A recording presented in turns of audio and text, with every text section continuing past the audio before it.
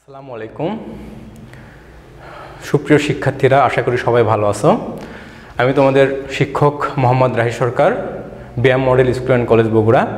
আমি আজকে তোমাদের যে অধ্যায়টা নিয়ে আলোচনা করব সেটা হচ্ছে মহাবিশ্ব পার্ট 2। গতদিন আমরা মহাবিশ্ব নিয়ে আলোচনা করেছি, তোমরা দেখেছো। আজকে আমরা মহাবিশ্ব কি প্রশ্নগুলো নিয়ে আলোচনা করব এবং আমরা চিত্রভিত্তিক ক্লাস নেওয়ার চেষ্টা করতেছি। সবাই একটু সুন্দর করে চিত্র দেখবে, খেয়াল করবে, তাহলে অবশ্যই এখান থেকে ভালো ফলাফল পাওয়া যাবে। আমরা আজকে মহাবিশ্ব অধ্যায় 8, গত ক্লাসেও আমরা মহাবিশ্ব নিয়ে আলোচনা করেছি। আজকে তোমাদের সুবিধার্থে আরেকবার আমি দেখে দিচ্ছি। আমরা চিত্রতে দেখতে পাচ্ছি যে দূরবীক্ষণ যন্ত্রের সাহায্যে মহাকাশের বিভিন্ন বস্তু পর্যবেক্ষণ করা হচ্ছে। এটা হচ্ছে দূরবীক্ষণ যন্ত্র। এই দূরবীক্ষণ যন্ত্রের সাহায্যে অনেক দূরের বস্তু স্পষ্ট এবং বড় দেখা যায়। এই দূরবীক্ষণ যন্ত্রের সাহায্যে মহাকাশের গ্রহ, নক্ষত্র, গ্যালাক্সি এগুলো নিয়ে বিজ্ঞানীরা প্রতিনিয়ত গবেষণা করে যাচ্ছে। মহাবিশ্ব এবং পৃথিবী, এখানে আমরা চিত্রতে দেখতে পাচ্ছি সূর্য, পৃথিবী, চাঁদ। সূর্য থেকে পৃথিবীর দূরত্ব 15 কোটি কিলোমিটার এবং পৃথিবী থেকে চাঁদের দূরত্ব হচ্ছে 3,84,400 কিলোমিটার। আমরা সুন্দরভাবে দেখতে পাচ্ছি এই দূরত্বের কারণে সূর্য থেকে পৃথিবীতে আলো আসতে সময় লাগে হচ্ছে 8 মিনিট এবং চাঁদ থেকে পৃথিবীতে আলো আসতে সময় লাগে 1.3 সেকেন্ড। এখানে আমরা একটা ছবি দেখতে পাচ্ছি নিচে। ইনি গ্যালিলি উন্নত দূরবীক্ষণ যন্ত্র আবিষ্কার করেছেন। এটা আমরা গত ক্লাসে আলোচনা করেছি আমরা গত ক্লাসে। পৃথিবীর গতি, পৃথিবী কিভাবে ঘোরে আমরা দেখতে পাচ্ছি। এটা পৃথিবীর একটা চিত্র দেওয়া আছে। এটা অক্ষরেখা, এটা অক্ষ। এখানে 23.5 ডিগ্রি কোণ করে ঘুরছে পৃথিবীর আবর্তন এবং অক্ষরেখা। উপরের দিকে উত্তর, নিচের দিকে দক্ষিণ, এবং পৃথিবী পশ্চিম থেকে পূর্ব দিকে প্রতিনিয়ত ঘুরছে। এখানে আমরা দেখতে পাচ্ছি যে পৃথিবীর কক্ষপথ, আমরা জানি কক্ষপথ তাকে বলা হয় যে পথে সূর্যকে কেন্দ্র করে পৃথিবী এবং অন্যান্য গ্রহ আবর্তিত হয়। আমরা দেখতে পাচ্ছি সূর্যের পাশে এরকম নির্দিষ্ট কক্ষপথে পৃথিবী আবর্তিত হচ্ছে এবং সঙ্গে সঙ্গে এদের তীর চিহ্ন দেখা যাচ্ছে। নিজ অক্ষের ওপরও পৃথিবী ঘুরছে।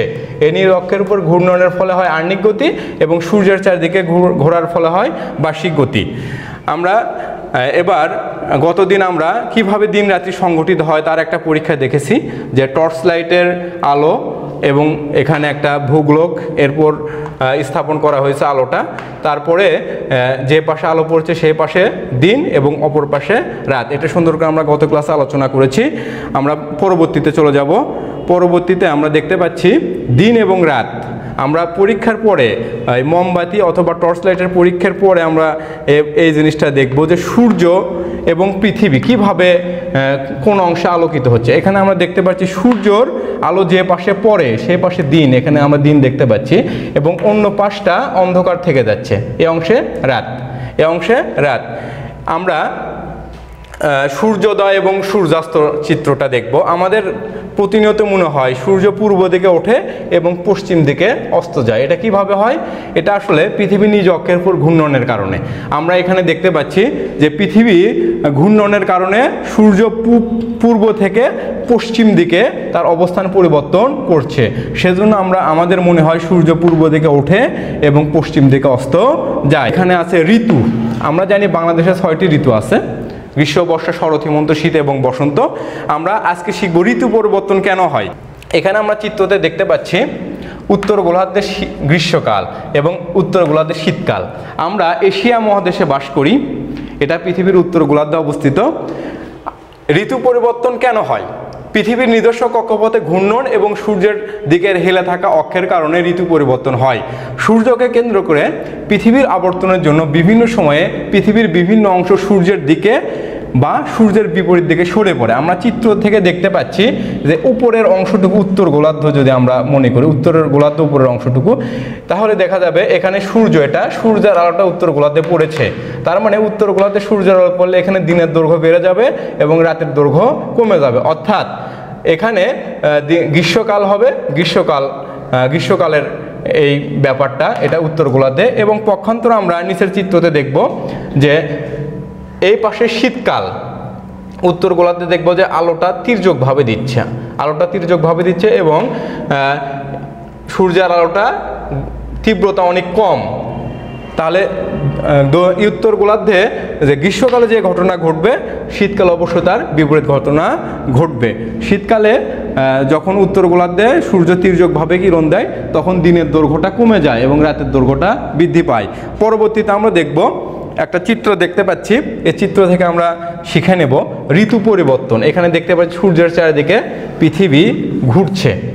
এখানে আমরা দেখতে পাচ্ছি মার্চ মাসে আমরা দেখতে পাচ্ছি যে সূর্যের আলোটা খারাপভাবে পৃথিবীর উপরে পড়েছে, এই উত্তর গোলার্ধে পড়েছে, তখন পুরোটাই আলোকিত হয়ে গেছে। তাহলে এখানে দিনের দৈর্ঘ্যটা বেড়ে যাচ্ছে, অর্থাৎ এখানে গ্রীষ্মকাল। পরবর্তীতে আমরা এখানে এদিকে চলে আসি, জুন মাসে এখানে চলে আসে দেখতে পাচ্ছি যে কিছুটা কিন্তু এ পাশে আলোকিত নয়, শুধুমাত্র সামনের অংশটা আলোকিত জুন মাসে। আবার আমরা সেপ্টেম্বরে এসে দেখতে পাচ্ছি যে পৃথিবীর এই যে সম্মুখ ভাগটা শুধু সূর্যের আলোতে আলোকিত। এবং ডিসেম্বরে এসে দেখতে পাচ্ছি যে বিপরীত ঘটনা, উত্তর গোলার্ধে এখন আর কোনো সূর্যের আলো নেই, হালকা আলো আছে সেটা তির্যকভাবে পড়ছে। সেজন্য আমরা এখানে দেখতে পাচ্ছি যে উত্তর গোলার্ধে শীতকাল, এটা ডিসেম্বর মাসে আমরা জানি যে আমাদের এখানে প্রচণ্ড শীত পড়ে। আমরা পরবর্তীতে চলে যাব আমরা চাঁদের দশা। প্রথমে আমরা শিখব চাঁদের দশা কি। পৃথিবীর দিকে মুখ করে থাকা চাঁদের আলোকিত অংশের পরিবর্তনই হচ্ছে চাঁদের দশা। আমরা জানি চাঁদের অর্ধেক অংশ সবসময় আলোকিত থাকে এবং বাকি অর্ধেক অংশ সবসময় অন্ধকার থাকে। আমরা প্রথমেই চাঁদ সম্বন্ধে কিছু কথা জানবো, তারপরে চাঁদের দশা সম্বন্ধে পড়ব। চাঁদ পৃথিবীর একমাত্র উপগ্রহ হলো সেই বস্তু যা কোনো গ্রহকে কেন্দ্র করে আবর্তিত হয়।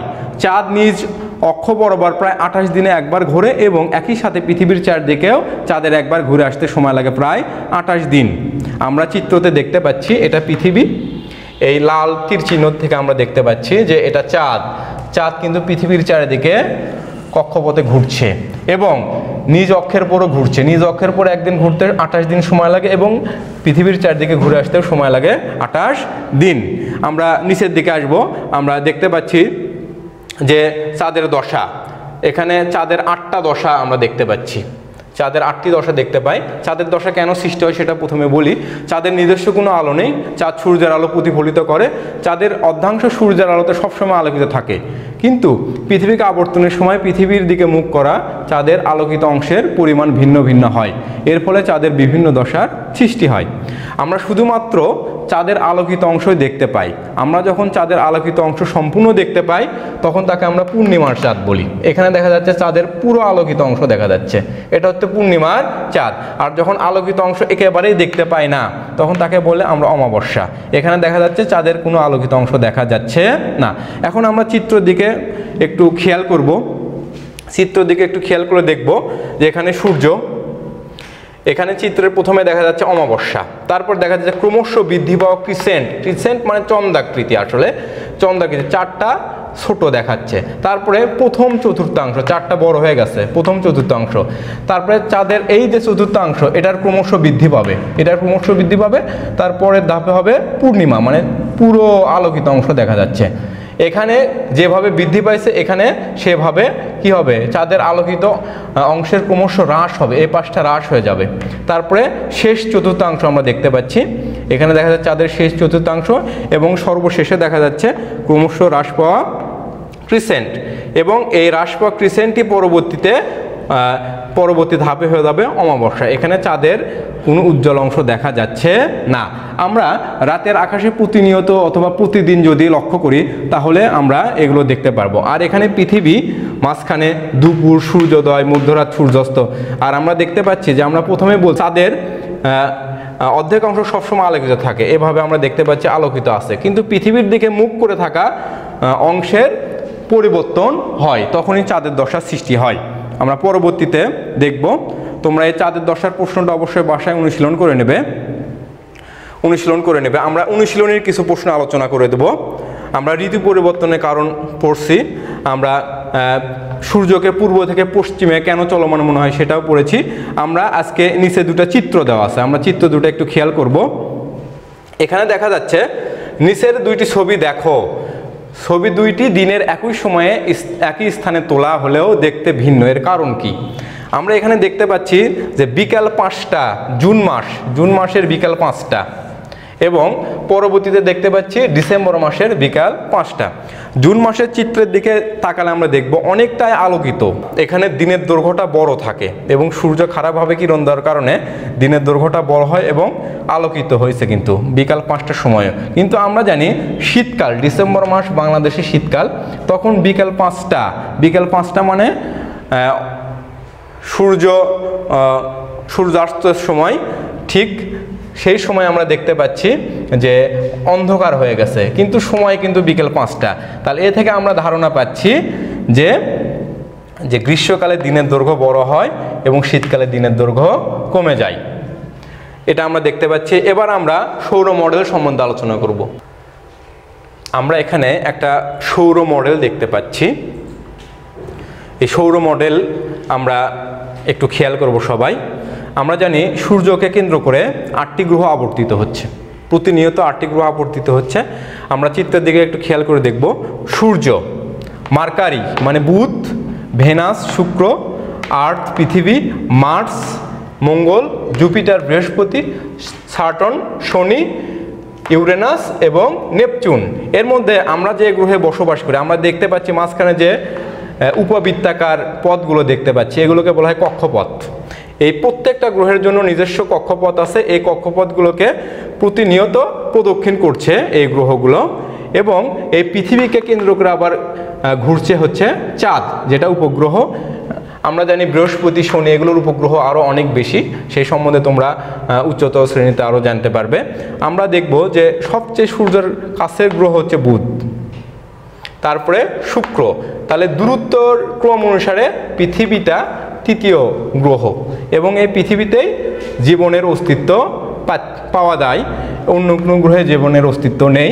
আমরা গত ক্লাসেও আলোচনা করেছি যে পৃথিবীতে আছে বায়ুমণ্ডল, পৃথিবীতে আছে অক্সিজেন, পৃথিবীতে নাইট্রোজেন, পৃথিবীতে পান করার জন্য তরল পানি আছে, পৃথিবীর মাটি উর্বর, এখানে ফসল ফলানো যায়, উদ্ভিদ আছে, যার ফলে আমরা এই পৃথিবীতেই বসবাস করতে পারছি এবং পৃথিবীতে জীবন সম্ভব হয়েছে।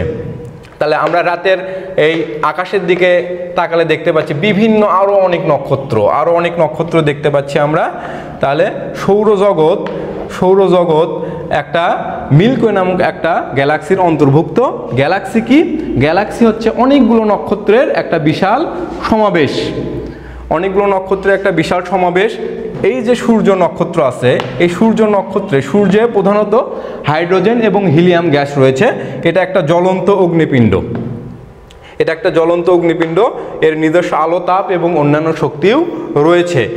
আমরা পৃথিবীতে বাস করি, পৃথিবী থেকে সূর্যের দূরত্ব 15 কোটি কিলোমিটার হলেও আমরা কিন্তু গ্রীষ্মকালে এর প্রচণ্ড তাপ অনুভব করি। আমাদের আজকে যে আলোচনাগুলো হয়ে গেল সেই সম্বন্ধে যাবতীয় প্রশ্নগুলো আমাদের শিটে দেওয়া থাকবে, এবং এই শিটগুলো তোমরা ডিসক্রিপশন বক্স থেকে সংগ্রহ করে নেবে এবং অনুশীলন করবে।